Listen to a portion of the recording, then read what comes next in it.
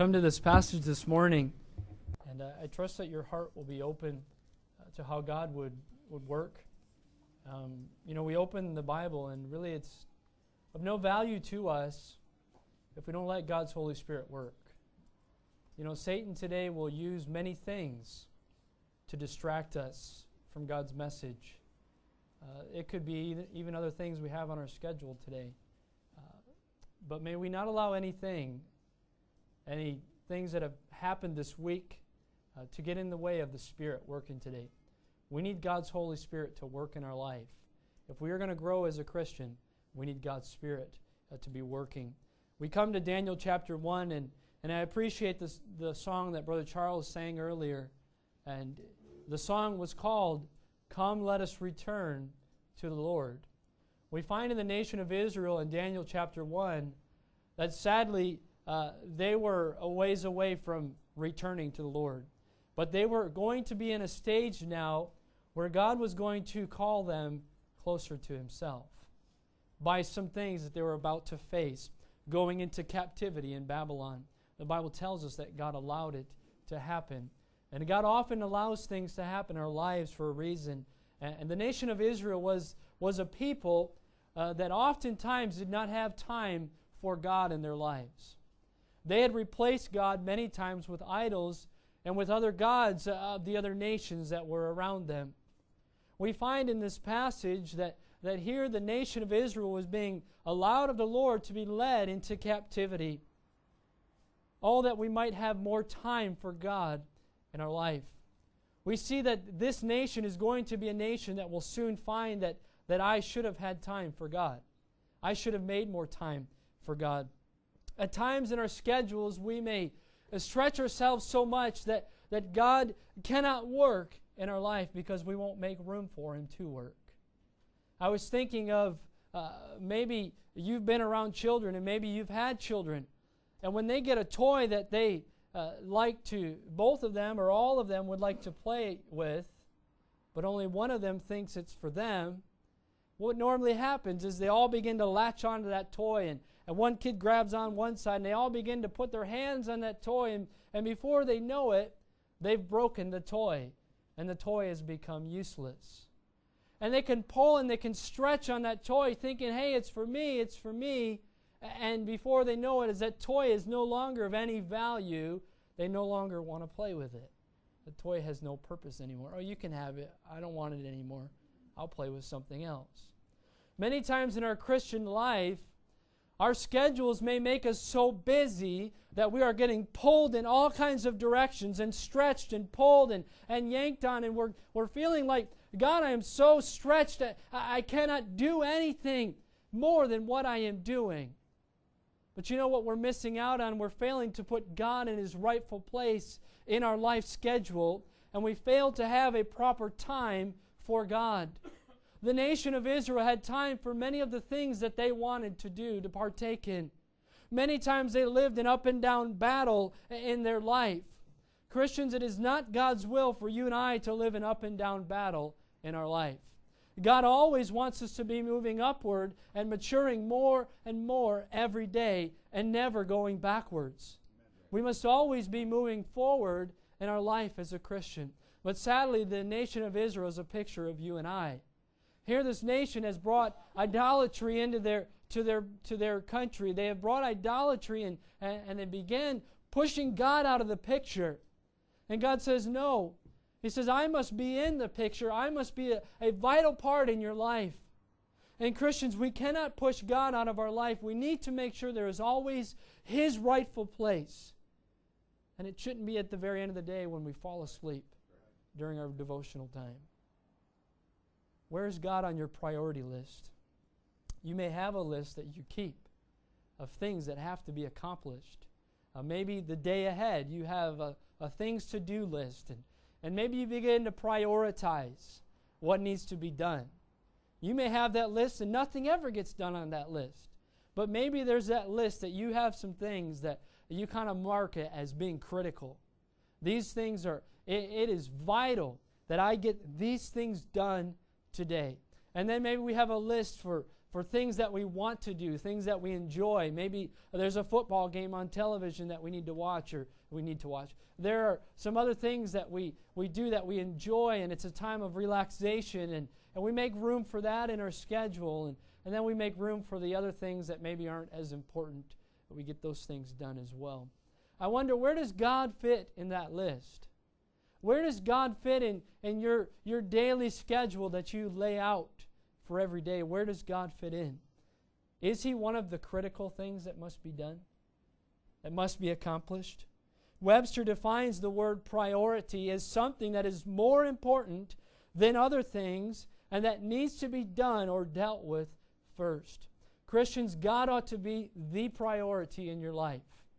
As He defines something or someone that is more important than other things that needs to be done. We need to meet with God first and foremost before we ever face the day, before we ever move into the rest of our day. Daniel was a man that knew the Lord. Daniel was a man that walked with God. We see in this passage that there were 4 Hebrew men that were chosen out by the king's request to begin to understand the Chaldean language and the things of their time. But understand that Daniel gave priority to his God. Daniel gave God His rightful place. The higher the priority you give to God, the closer you will become to Him. You put Him number 1, He's going to be that number 1 friend in your life. You put Him number 3, and you're going to have other things ahead of Him. What if you went into the post office and you paid for overnight shipping for something, and you saw it was delivered 10 days later? You would think, hey, I paid, I prioritized that. I wanted that to come first. I wanted you to put that on your list of getting that there tomorrow, but you delivered it 10 days later? We'd be up in arms. I paid a lot of money for that. And it's truly amazing how fast we can move things around this world when the services prioritize that. But I wonder, how much effective time do we have with God because we prioritize that in our life? Many times, if we're not careful, we rush through it and didn't really even learn anything. I read my chapters. Man, I got other things to do today. I don't have time to sit and just listen to God. We don't say that, but oftentimes that's what we do. We sit there at our devotional time, we open God's Word, and we begin to think about the day's schedule. All the things that lie ahead. You know what's a good thing to do? Have a piece of paper next to you, and if you think of something that has to be done, write it down and then move back into your devotions. Continue on. Because that's what Satan is going to do when you sit down to meet with God. He's going to think of every distraction he can to pull you away from the time that you have with God. That time ought to be something that we see as nothing else is able to distract us from. Something I struggle with is getting up early in the morning.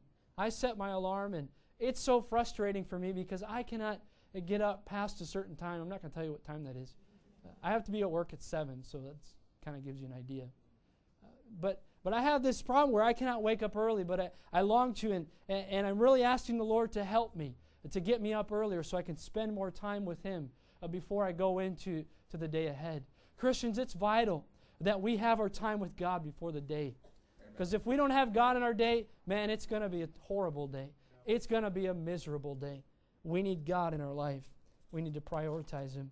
First of all, in Daniel's life and these 4 Hebrew men in their lives, we see that God was the priority in their knowledge. God was the priority in their knowledge. God had allowed Israel to be led into captivity, obviously, for a reason. God always allows things in our lives for a reason. It could be for the simple fact of just correction and then instructing us on how we can become closer to Him. God may allow some kind of a great trial to come into our life that we were not expecting and wonder, God, why did you allow this to happen? Little do we know that God is preparing us for the next step to come in our life. And God is getting us ready, and God is drawing us closer to Him. The sad thing is we may respond in the wrong way and turn bitter and actually get farther away from Him. That's not what God intends. God's intention is that we would come closer through these trials. We see in verses 3 and 4 of our text here that King Nebuchadnezzar requests that men be brought to him for the purpose of teaching them the Chaldean culture and the wisdom of the Chaldean people. We see in verse number 3, the king spake unto Ashpenaz, the master of his eunuchs, that he should bring certain of the children of Israel, and of the king's seed, and of the princes, children in whom was no blemish, but well favored, and skillful in all wisdom, and cunning and knowledge, and understanding science, and such as had ability in them to stand in the king's palace, and whom they might teach the learning and the tongue of the Chaldeans. So we see here the king's desire to get these men, these Hebrew men here, that he could bring in and teach them the things that he wants them to learn. And these things would not be things that would bring honor and glory to God. You see, Babylon was a city that was steeped in idolatry. And it's amazing to see that a nation of Israel that was struggling with idolatry, that God would allow them to come into that city. But really, I think he was leading them into something that they could see the consequences when we go after things that God never intends us to have. And he allowed them to enter that city and to see what the influence was on those people. And the king was looking for some young men that he could call out and could teach them the things, the way of their culture and many of their beliefs, the things of astronomy, and eventually becoming astrology and worshiping the stars and the planets and the sun and the moon and all of the things that we would see in space, and really worshiping the idols and understanding how all of that worked, understanding their culture. But you know, there was something that the king was looking for in these young men. Basically, he was looking for the top-notch guys of the day. And these were young men. Understand that Daniel was probably a teenager when they were led into Babylon. Daniel was simply a young person. It's in that time that a young person is moldable and shapeable. It is in that time, and don't think for a moment that you can't shape a teenager, because God can still shape their heart. God can still make them what he wants them to be. But you know what? It has to take us yielding ourselves to him and allowing us to be used to teach them. But we see that Nebuchadnezzar realized, hey, these young men are in a moldable time. They're in a time where I can probably influence them to do everything that I would want them to do, to follow my commands, my goals, my ambitions, the visions that I would have. And Nebuchadnezzar looks for the men that have everything in line. Everything is just perfect. Why? That they may stand before the king, or stand in the king's palace. That they could be there, basically, for his every beckoning call that he would place on their life. The king was hoping to use the great characteristics or the potential for his own purposes. Understand today that God is not looking for potential. We may have potential, we may have talents, we may have abilities that God has blessed us with. God is not looking for potential in our life. We may think, well, that young person, he's got everything in line. He's going to be dynamite for the Lord. Sadly, a lot of those young people that seem to be dynamite for the Lord are complete failures. God is looking, the Bible says he has used the foolish thing to confound the wise. God is looking for those that are empty of themselves so he can then work through us. We give God his rightful place. You see, these young men gave God the rightful place in their knowledge, in their understanding. The king desired to equip them for everything that they needed to live in the current world. I wonder, how much are we allowing our world, our society, to influence our homes today? How much are we allowing the world today to enter into our living rooms and teach our children things that we shouldn't be letting them teach them? My kids watch some cartoons from time to time, and it's almost as if you have to sit there and watch the cartoons with them today. Better yet, it's probably better if we just shut the cartoons off. It is unbelievable the things that are being taught to our children just in cartoons. The morals that are being taught, or the lack of morals. It is incredible.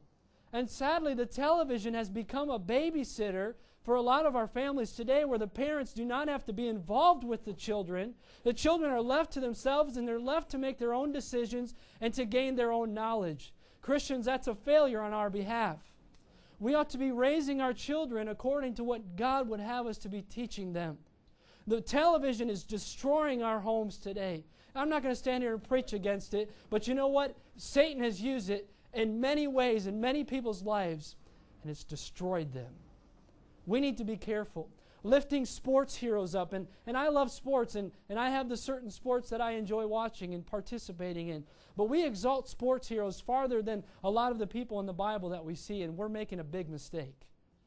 Because the lifestyle they live in the background that you and I do not know about, we ought not be promoting and showing that we back those people up. We love sports, and sports are a good thing. I believe God has allowed them for entertainment and for us to get exercise.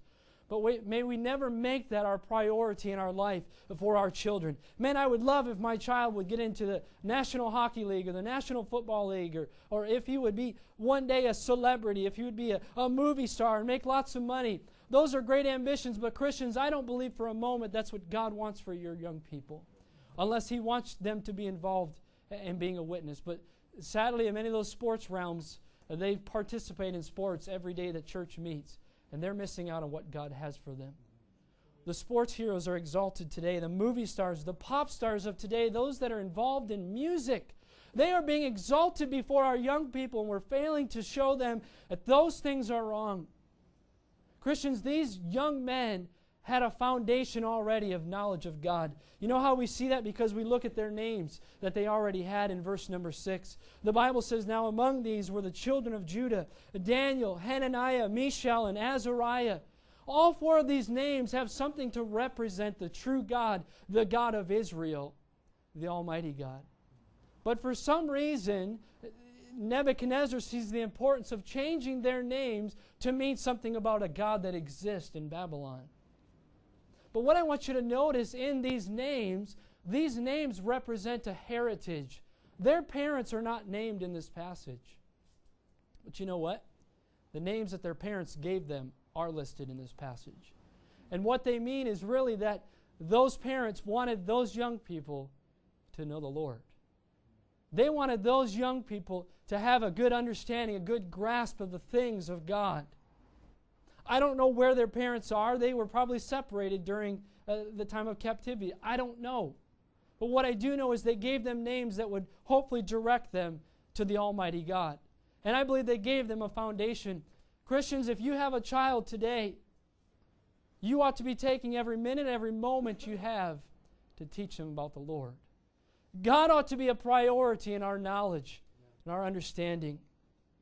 They had a foundational understanding of God. Took priority. We see, secondly, this morning, God was the priority in their character. God was the priority in their character. The king had commanded that through this training time, these men would partake in all that he had to offer them as if it was necessary for them. He says in verse number 5, "The king appointed them a daily provision of the king's meat and of the wine which he drank, so nourishing them 3 years. That at the end thereof they might stand before the king." We see here that the king's desire was that these men would learn to depend on him. They would learn that I'm going to follow exactly what this king says, almost as if he would begin brainwashing them by him providing everything, by him changing their names, that these men would be there for that king. As I was reading this passage, the thought stuck out to me in the end of verse 5. It says that at the end thereof they might stand before the king. Think about that this morning. You and I will one day stand before a greater king. This is just King Nebuchadnezzar. He died and he's gone many years ago. You and I have a responsibility to be prepared to stand before the greater king one day. To take the provisions that he has for us. And also to give those to our children. Because you know what? Your children will have to stand before the king as well. What are we investing into them? How much knowledge are we putting into their life? How much understanding of the things of God are we giving them? The Lord had already impressed on Daniel's heart to continue on in what he had already learned. Verse number 8, the Bible says, "But Daniel purposed in his heart that he would not defile himself with the portion of the king's meat, nor with the wine which he drank. Therefore he requested of the prince of the eunuchs that he might not defile himself." You say, what would it have hurt if Daniel would have taken the meat? I mean, what's wrong with meat? We must understand that, first of all, it was against the Mosaic law to take part in eating of those things that were offered to him. But secondly, these were things that more than likely would have been offered to the idols whom the nation of Israel should have had no part with. And Daniel says, he said, what I already have, the knowledge, the understanding I have of God is sufficient for me. I can continue to live by that. I can continue to move forward through my life without needing those things.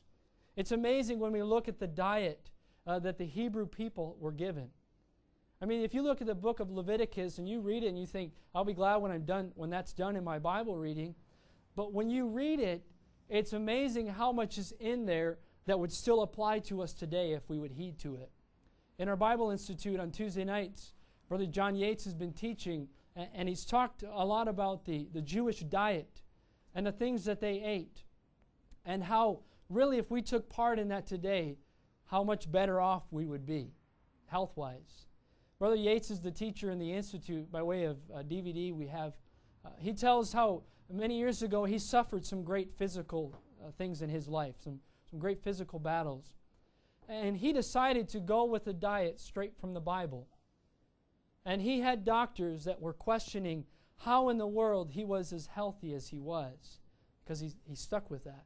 And he said, look, it's right here. You know what the Bible shows us in things of medical today? These are things that people in medicine, practicing medicine, that are continuing to research. These are things that have already been taught in God's Word and should have applied to us a long time ago. But we take a while to catch up with that. The Bible is always profitable for us. Amen. And what we see is that Daniel knew that what he already had was sufficient. Amen. What he already lived by was sufficient. We do not need to add anything else to God's Word in order to make it sufficient for you and I. We need to understand that what God gives us already is enough for us. Amen. We don't need anything else with it. Daniel's attitude, though, was an attitude of proper response. Daniel didn't get out his sign and say, I protest. I will not be a part of this. You know what? Daniel approached it in a spirit of humility. Daniel simply came to the prince and requested, the Bible says. Requested.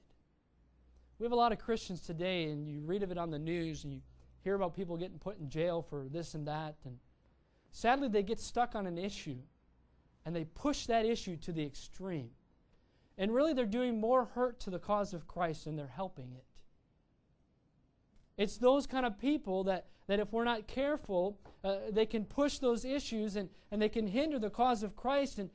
But we fail to see that God doesn't expect us to stand out there and protest everything, but to simply preach the truth, to preach righteousness. Daniel approached in a spirit of humility. Basically was concerned more about his own life. He said, I fear the king, and I fear that you guys will not be ready to stand before the king. But then Daniel continues on. He doesn't get all up in arms, but he continues on to the person that was put underneath of that prince, directly over them. So we see there Melzar. He is the man that was put over Daniel and the other men. And he went to him. He said, at least prove us. He said, give us 10 days. Try it out. All we need is water, and all we need is pulse to eat. You say, man, that must have been some kind of supernatural thing that God allowed them to live. No, these things were sufficient for them. This would have been just something they could have eaten, a normal diet. Think, how did they live without the meat and all of that? God was going to sustain them as He already had.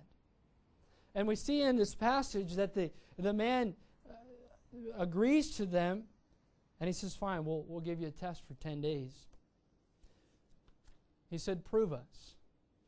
The Bible tells us, Malachi chapter 4 and verse number 10, that we need to prove the Lord. We need to put him to the test and see what he can really do. How often have we done that? Put God to the test and prove him. I think the more we prove God, the more in awe we will be of him, of who he is. One of my favorite verses in the Bible is 2 Chronicles 16 and verse number 9. It says, "For the eyes of the Lord run to and fro throughout the whole earth, to show himself strong in the behalf of them whose heart is perfect towards him." You know what that means to me? That means if my heart is completely focused on God in my life, God is going to show me his ability. And he's going to show the world his ability through me. And he can do that through each one of you if you will let him. The Bible said it is those whose heart is perfect towards him. It is God that gives us the success daily in our life. Why would we need to depend on anything in this society to give us that? God blessed them, and they had more than they needed. Look in verse 15. It says there, "Their countenances appeared fairer and fatter in flesh than all the children which did eat the portion of the king's meat." Maybe he started looking for the box of cookies or the desserts that they had stashed. No. You see, what they had was sufficient. Christians, we have God's Word. Have we applied it to our hearts? Are we living it out in a character as Daniel and these 3 Hebrew men? Are we living it out daily and having confidence in the fact that, hey, God is sufficient for me? God is enough. Let me encourage you. If your child is involved in any form of secular training, whether it be a public school or a university, I'm not going to say anything bad about those, but let me encourage you that your children need a good, strong spiritual foundation of God's Word before they ever enter into this society, because Satan will use society to destroy our young people.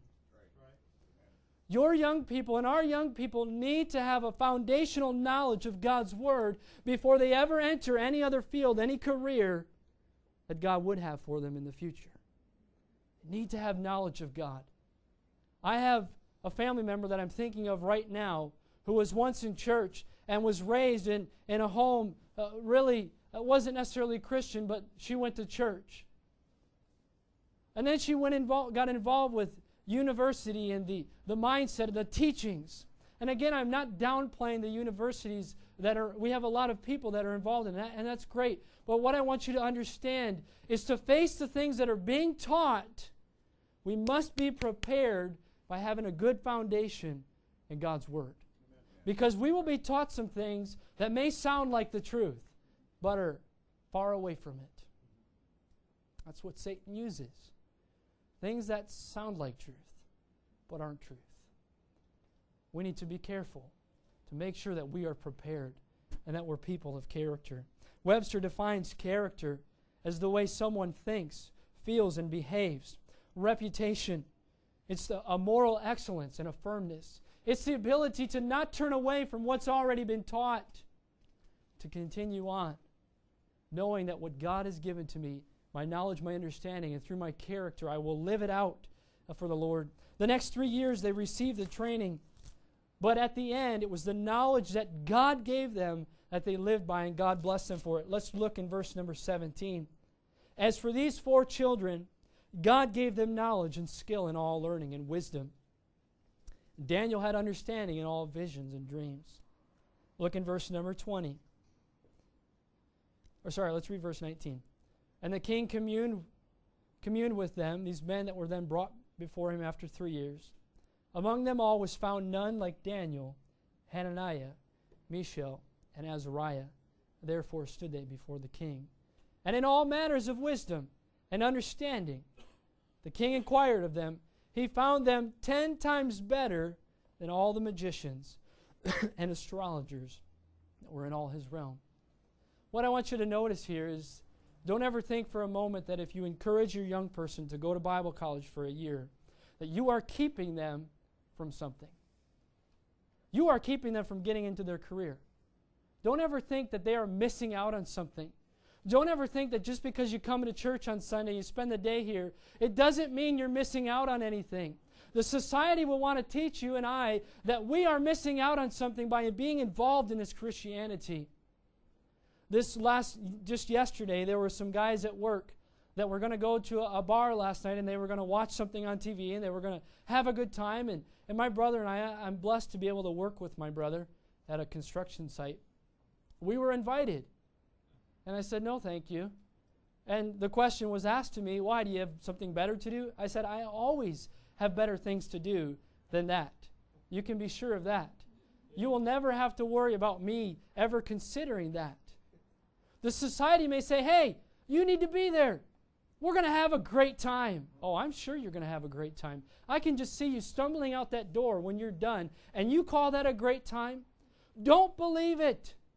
Television today says you'll have a great time if you get involved in this, if you come to this activity, if you're a part of this entertainment world. Don't believe it for a moment. Satan wants you to believe it. These men didn't miss out on a thing. The Bible says they were 10 times better than the others. You see, what they had from God was sufficient. Christians, all that we have from God is sufficient. If we give Him His rightful place, if He is the priority in our knowledge, if He is the priority in us living it out in our character. But thirdly and lastly, this morning, God was the priority in their daily schedule. God was the priority in their daily schedule. Let's go quickly to Daniel chapter 6. Daniel chapter 6. I'm going to read the first few verses here. Daniel chapter 6, verse 1.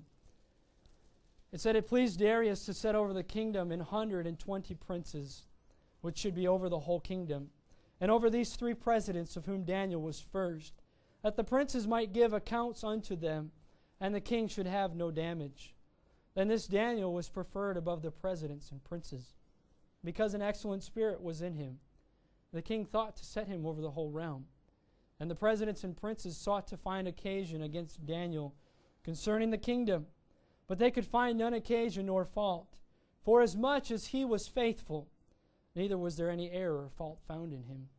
Then said these men, we shall not find any occasion against this Daniel, except we find it against him concerning the law of his God. You see, they recognized Daniel's character.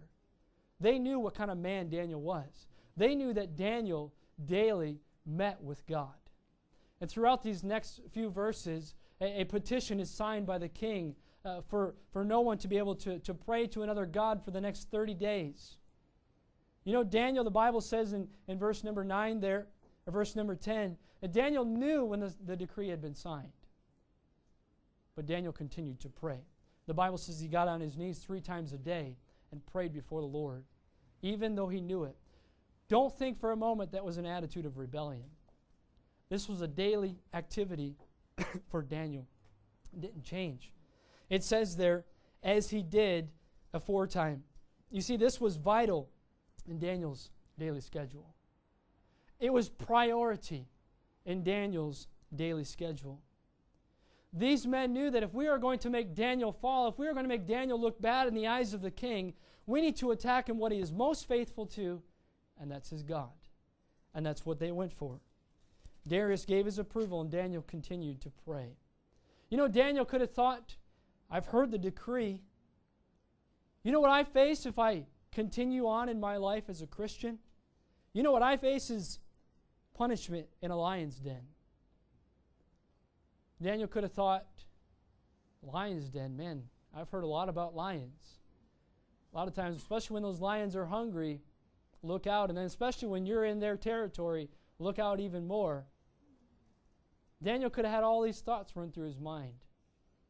But you know what Daniel prayed?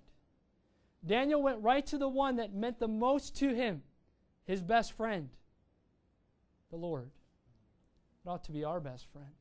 The Lord, He never turns away from us. He never forsakes us. Christians, it's vital we make God the priority in our daily schedule. It's interesting, the men found Daniel praying.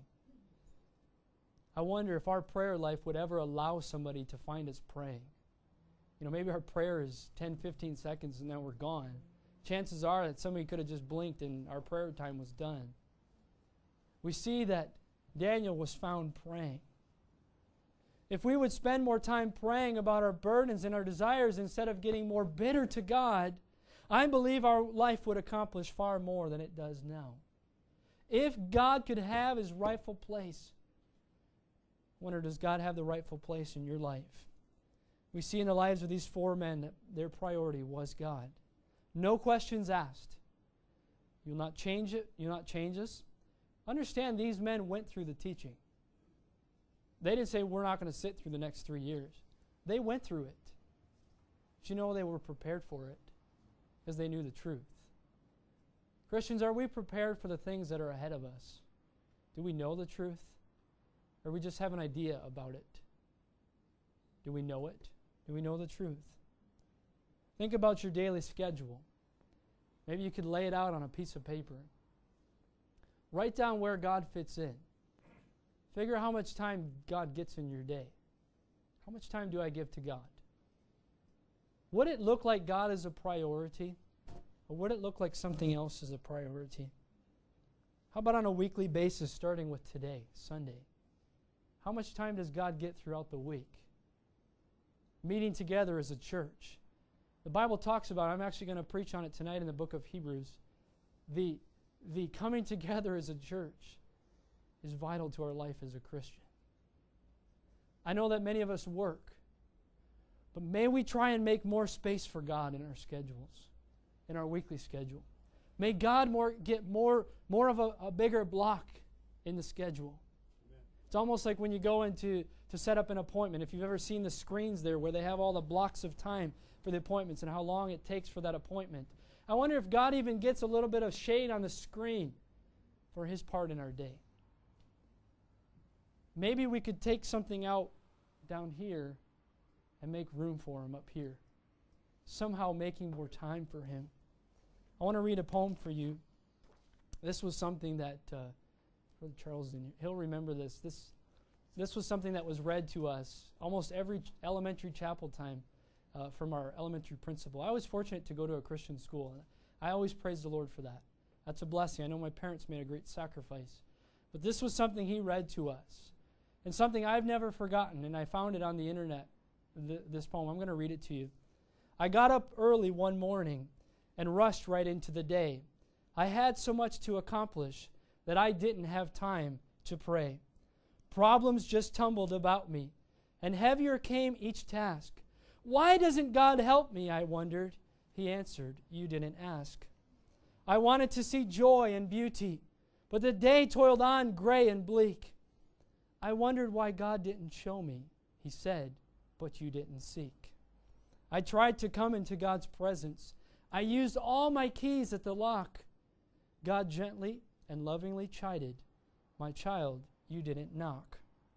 I woke up early this morning and paused before entering the day. I had so much to accomplish that I had to take time to pray. Christians, we live a life that can stretch us all over the place. We get so busy and we think, I don't have time for God. Think about it. Do you want God's blessing on your day ahead? Take time to pray. Give God His rightful place. God needs the priority in your life. May you give that to Him today. Let's bow our heads for prayer at this time. Let's go ahead and stand to our feet if you're able to this morning. Lord, we do thank You for the blessings of Your Word. Thank You for the challenges that we find in it. Thank You for the examples, stories that we find of men and women that were faithful to You. Lord, I pray that You'd help us to heed what You've taught us this morning. Lord, I pray that if there be someone today that doesn't know You as Savior, Lord, that they would understand their great need of salvation.